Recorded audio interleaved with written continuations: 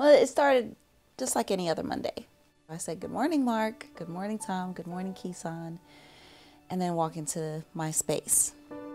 Keeson, he was one of those people that was a quiet spirit.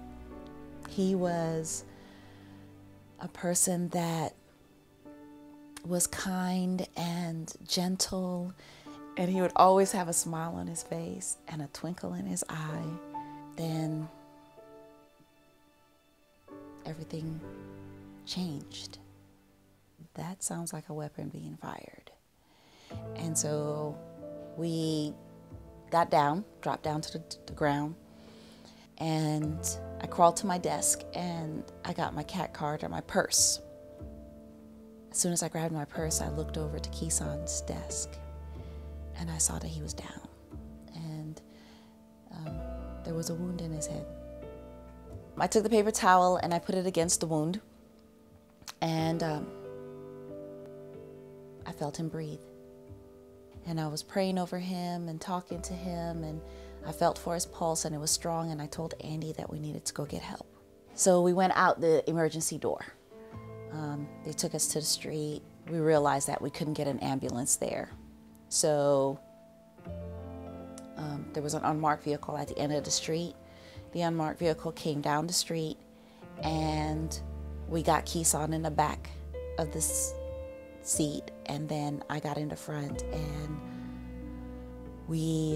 lights, sirens, and we made our way to M Street in New Jersey, in front of the CVS. We laid Keeson down, and I told the security guard that I need an ambulance, and he coordinated with the policeman that was on the street directing traffic, and I went back to Keeson. There was no pulse at the time, so I immediately started chest compressions.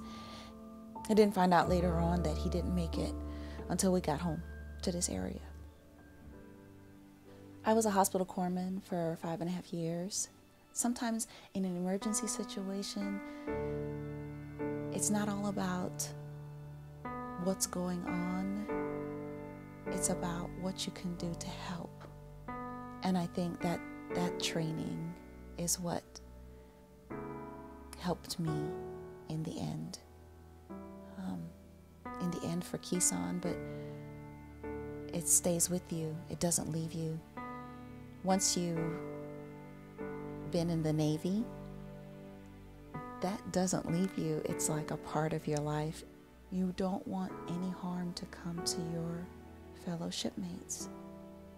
And so Keeson was a Navy family person, and I looked at him as my shipmate. I could not leave him behind. You don't leave your family behind.